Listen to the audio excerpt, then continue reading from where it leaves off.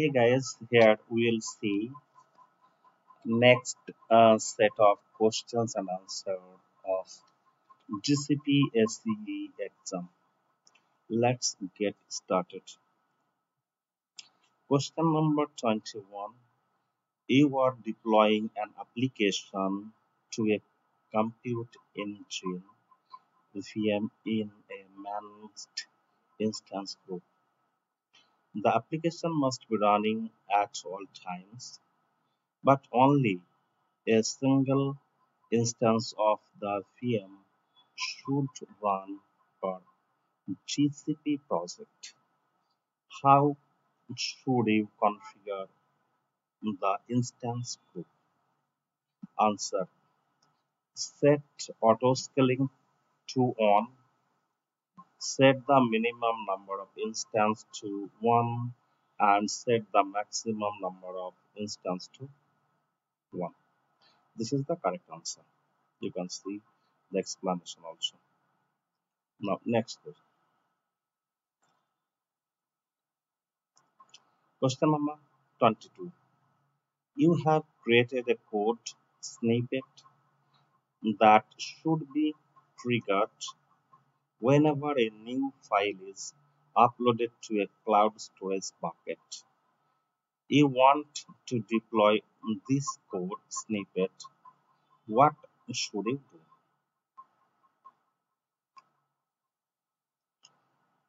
do? Use app in engine and configure cloud scheduler to trigger the application using PubSub.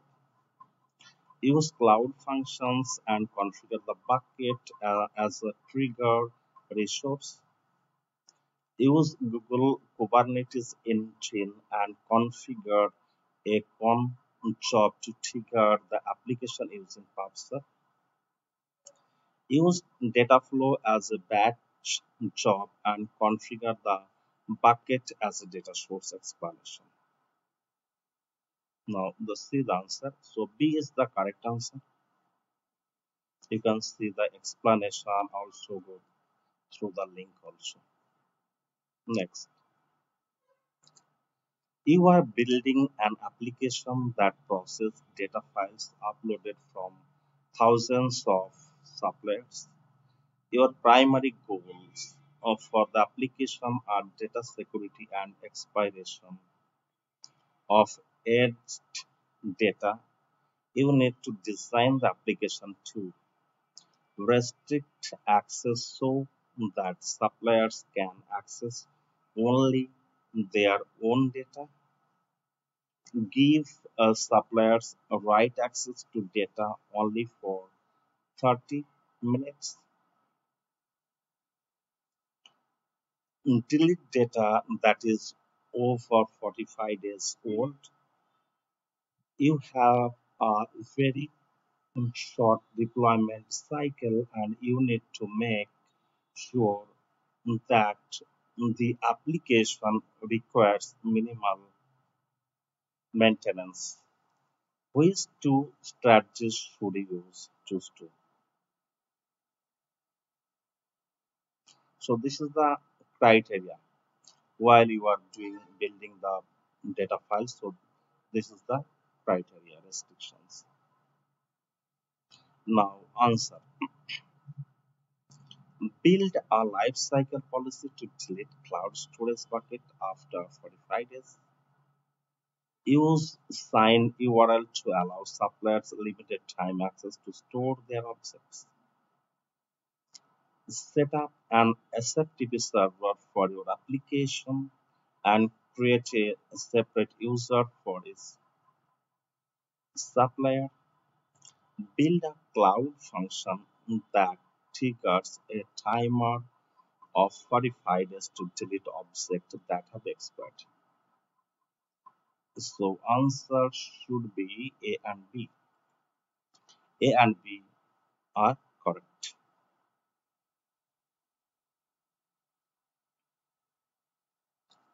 Next, your company wants to standardize the creation and management of multiple Google Cloud resources using infrastructure as code.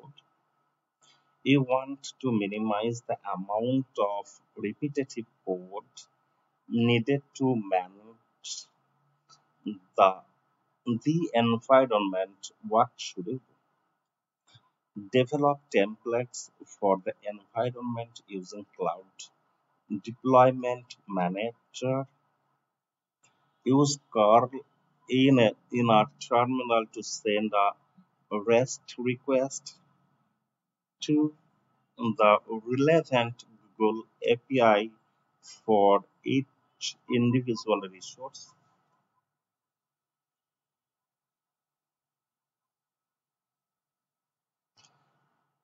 Create, sorry, use the Cloud Console interface to provision and manage all related resources. Create a batch script that contains all requirement steps as G-Cloud commands. Correct answer is A.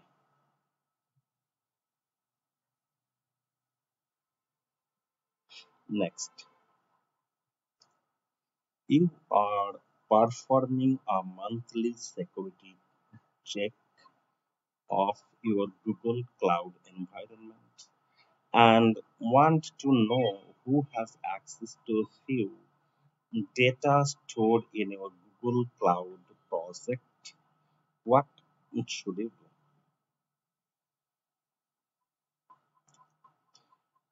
Enable audit logs for all APIs that are related to the data storage. Review the IAM permission for any role that allows for data access. Review the identity our proxy settings for each resource. Create a data loss prevention job. Looks like B is the correct answer.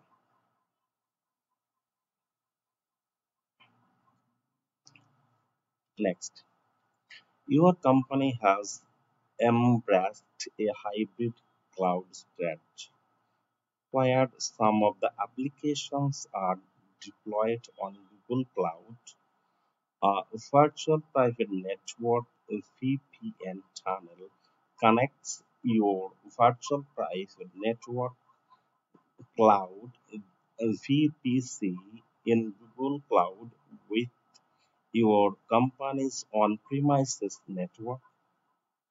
Multiple applications in Google Cloud need to connect to an on-premises database server, and you want to avoid having to change the IP configuration in all of your applications. When the IP of the database changes, what should you do? Configure CloudNet for all subnets of your VPC to be used when egressing from the VM instance. Create a private zone on Cloud DNS and configure the applications with the DNS name. Configure the IP of the database as custom metadata for each instance and query the metadata server. Query the compute engine internal DNS from the application to retrieve the IP of the database. Explanation. B is the correct answer. Cloud DNS forwarding zone.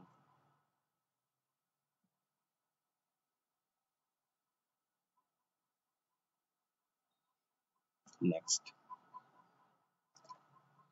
you have developed a containerized web application that will serve internal colleagues during business hours. You want to ensure that no costs are incurred outside of the hours the application is used. You have just created a new Google Cloud project and want to deploy the application. What should you do? Deploy the container on Cloud Run for Anthos and set the minimum number of instances to 0. Deploy the container on Cloud Run fully managed and set the minimum number of instances to 0.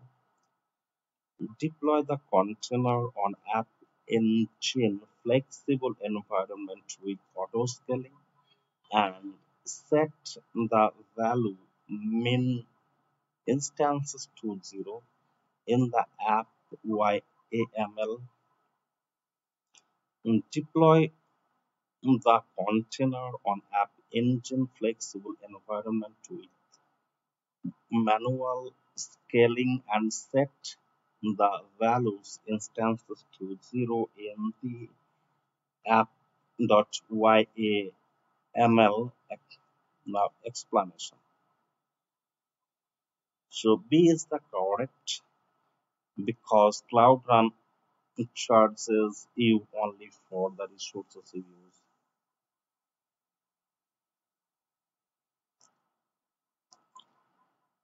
Next, you have experimented with Google Cloud using your own credit cards and expensed the cost to your company. Your company wants to streamline the billing process and charge the cost of your projects to their monthly invoice. What should you do? Grant the final team the IAM role of billing account user on the billing account linked to your credit card. Set up BigQuery billing export and grant your financial department IAM access to query the data. Create a ticket with Google Billing Support to ask them to send the invoice to your company. Change the billing account of your project to the billing account of your company. D is the correct answer. Next, you are running a data warehouse on BigQuery.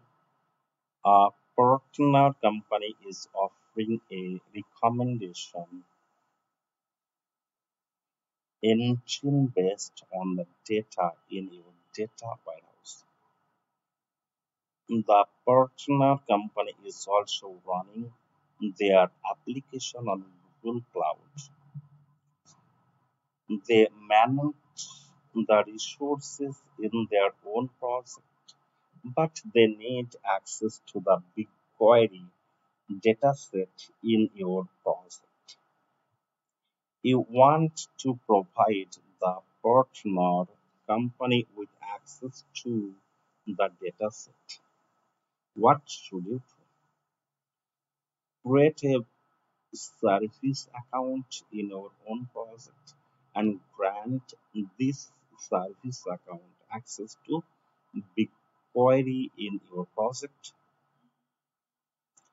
Create a service account in your own project and ask the partner to grant this service account access to BigQuery in their project. Ask the partner to create a service account in their project and have them give the service account access to BigQuery in their project. Ask the partner to create a service account in their project and grant their service account access to the BigQuery dataset in your browser. Explanation. This is the correct answer. Uh, because access to BigQuery has to be granted in your project as the data resides in your project and not the partners. Next and last, your web application has been running successfully on cloud run for answers. You wanna evaluate an updated version of the application with a specific percentage of your production user canary deployment. What should you do? Create a new service with the new version of the application, split traffic between this version and the version that is currently running. Create a new version with the new version of the application, split traffic between this version and the version that is currently running. I don't know. Create a new service with the new version of the application. No, not this one. Create a new version with the new version of the application and HTTP load balancer. No. So correct answer should be create a new revision with the new version. B. Thanks for watching. See you in the next.